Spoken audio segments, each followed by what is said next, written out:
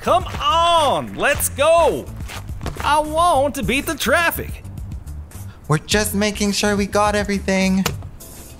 If you are not here in 5 minutes, I am leaving without you.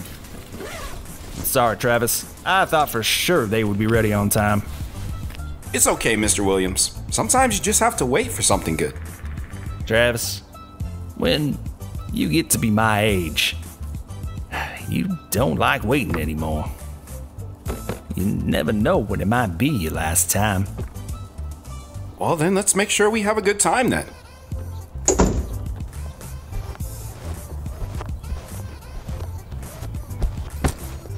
Mom says 5 more minutes and she'll be ready. Go get your stuff into the car. I'm going to speed up your mom.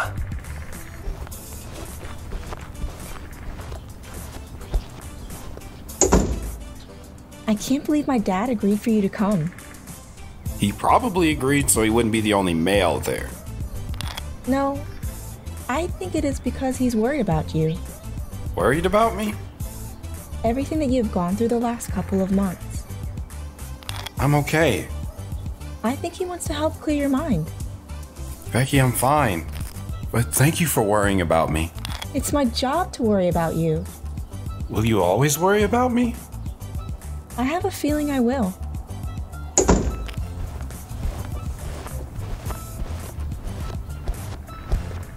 Okay, I got your mom.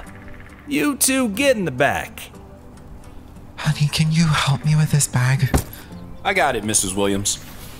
Thank you, Travis. I hope you keep this one. Oh, I plan to, Mom. I plan to. Everyone in.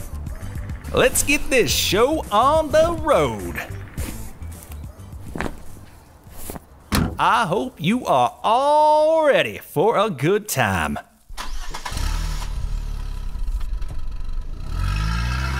You told your friend you're not okay, and tell me what's wrong and why you never said you felt that way. And guess you're trying to stay strong and fake a smile until I look away. But I've known you too long, it hurts to watch your blue eyes fade to gray as you fade away, as you fade away. Good morning, everyone. It's only Tuesday, the day that means nothing. You know who I am. Let's check out the news, shall we? Man in boxers leads police on a brief chase. Survey finds fewer deer after hunting. Yesterday's strong winds blew Fiddler off the roof. And in traffic, if you're on I-82, you might be delayed for a while, as a truck carrying condoms jackknifed and lost its load. But anyways, on with the show. So, today we are blessed to have in our presence a lovely lady, a woman who has put up with... Actually, I don't know what she has put up with. How are you today, Mrs. Clark? I'm in a good mood. Your news reports are really funny. I just read them. Where did they come from? I don't know. I look at my screen and they're there and I read them. If you ever meet the writer, please tell him that I like the news. I'll remember that. Unlikely that we will meet, though. You never know. You're right about that. So, yesterday, you said that you were going to start telling us some stories. I think you were going to start in high school and work your way forward. People always try to start stories with some lame saying like, once upon a time, or legend has it. Ever notice that? Travis used to say that most stories aren't true and usually don't start where you expect. They really start on some regular day with some regular person. This is one of them stories. I'll do my best at telling a story. I'm not as straightforward as Travis. I tend to wander. I'm sure that you'll be just fine. Travis and I just started dating a couple of months ago. I went over to his house to visit, and he was working in the barn with his dad. His mom was outside working on her flowers.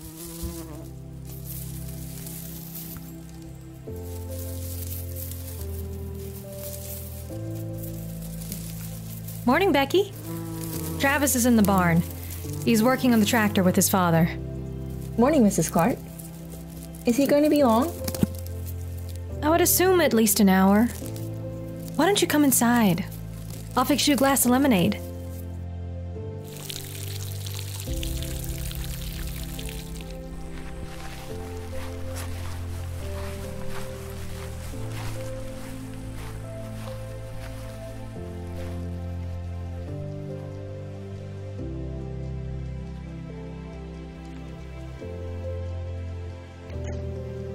So, Becky, how are your parents? How's school going? Any plans for the holidays? Oh, where are my manners? I promised you a glass of lemonade.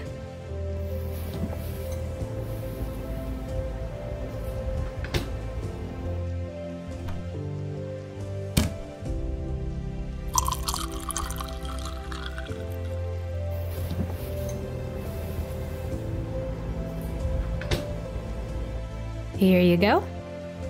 Thank you, Mrs. Clark. Here, sit down. So, how are you doing, Becky? I'm doing good, Mrs. Clark. How are you doing? I'm okay. I get a little tired, but I guess kids will do that to you. But it's worth it. I don't regret anything. I have my memories. Let me show you something. Take a look at these pictures. They're of Travis when he was younger.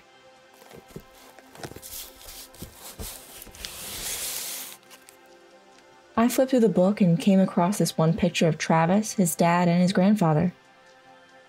Travis was covered in dust and dirt, and there was a trail of blood coming from his nose going down his shirt. They were working on a fence. I stared at this picture. I remember that day well. Travis had a bloody nose after he broke the fence post and his father made him replace it. He looked so young. He was. But no matter how many times I told him to stop, he just kept on growing. Why don't you take the photo? Oh, Mrs. Clark, I couldn't. That's your memory. Memories mean nothing if they can't be shared. And I want you to have this one. Mrs. Clark, I don't know what to say. Just promise me that you'll make memories and share them with the ones you love. Mrs. Clark? You're part of the family, Becky. Well, not yet, but I know that you will be. You and Travis have a future together. It just needs a little push here and there. Do you think so? Call it a mother's intuition. How's your lemonade? It's good.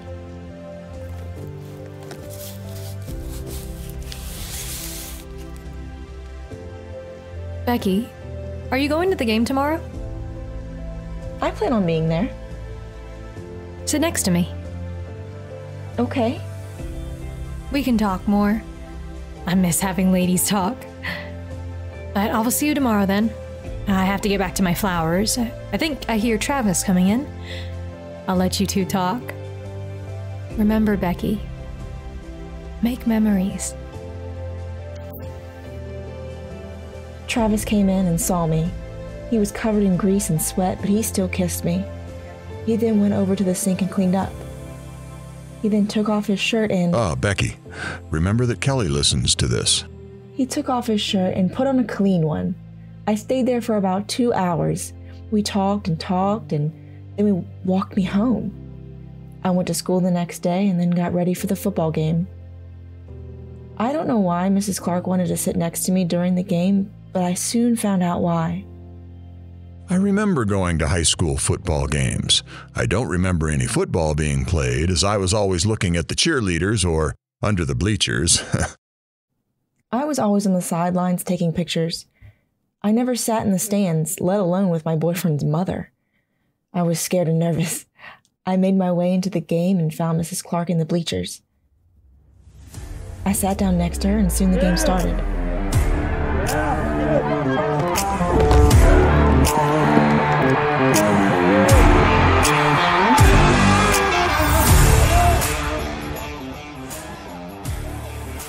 Becky, thank you for sitting with me.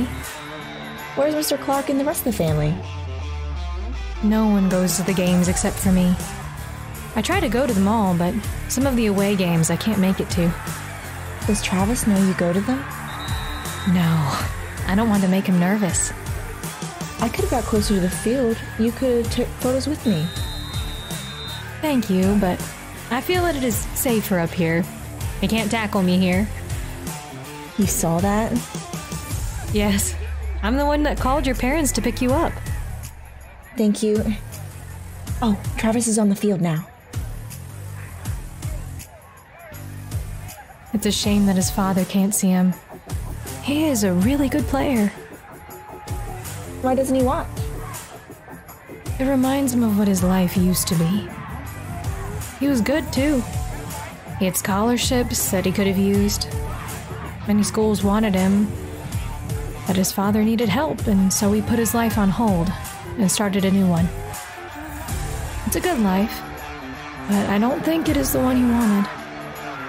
Why are you telling me this? Because there will come a time where you will have to sacrifice what you want for what you need. I just hope that you make the right decision.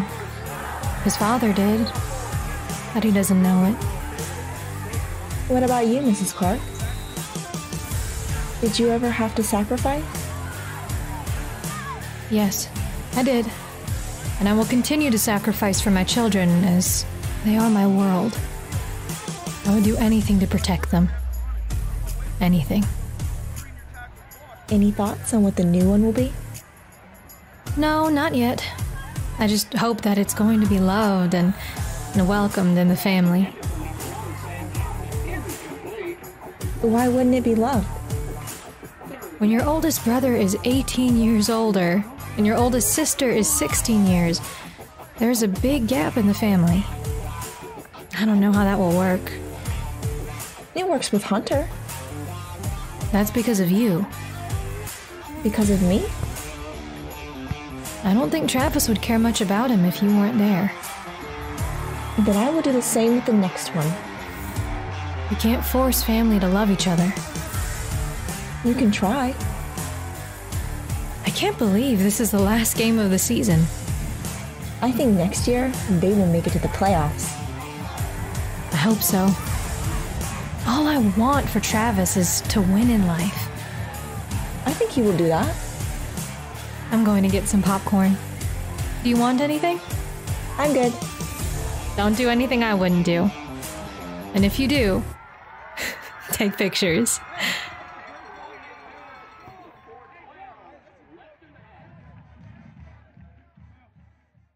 As she got up and walked down the stands to the concession, I put my eyes on the field and watched the game. If I knew that this was going to be the last time she ever watched her son play, I would have tried to do something special. But I know that our time together, even though short, will always be etched in my memory. She came back and we finished watching the game together. Travis never knew his mom was at the games. I never told him either. Later on, when she was put on bed rest, I could still go over there, knowing that Travis wasn't there. We talked and looked at old photos together. I still hear her memories in every photo when I look at them today. So Travis never found out that his mother saw him play? Not until now. What do you think his mother would say to him right now if she could? She would say, "Travis, I love you. I'm proud of the man you have become. You have exceeded my every desire in what you have done with your life. You have lived a full life, but it's time to come home." Words that could mean a lot coming from a mother. Are you crying again? I am not crying. Becky, it was an honor to hear this story. It was nice to hear about Mrs. Clark, as we don't know much about her. I look forward to other stories you have to share with us. It was nice to share it. That is what you do with memories. Whatever happened with all the photos? When Mr. Clark passed away, Jackson gave them to me. He didn't want them. Jackson gave them to you? A year after Mr. Clark passed, Jackson and I were cleaning out the house, and I saw them and asked if I could have them. He said, "Take them. They are trash anyways." You and Jackson? I was visiting my parents for the holidays, and he was selling off stuff and throwing away items that had no value to him. I helped him clean out the house and sell the things that were of no use to the household. I think, Becky, you are finally going to help us solve this puzzle of Travis and his life. I will do my best. Well, folks, that's all for today. Becky, thank you for coming in today, and I can't wait to see what story you'll tell us tomorrow. Thank you, everybody, and tune in next time. Up next is a DJ that's really new to the scene. Let's welcome DJ Kid.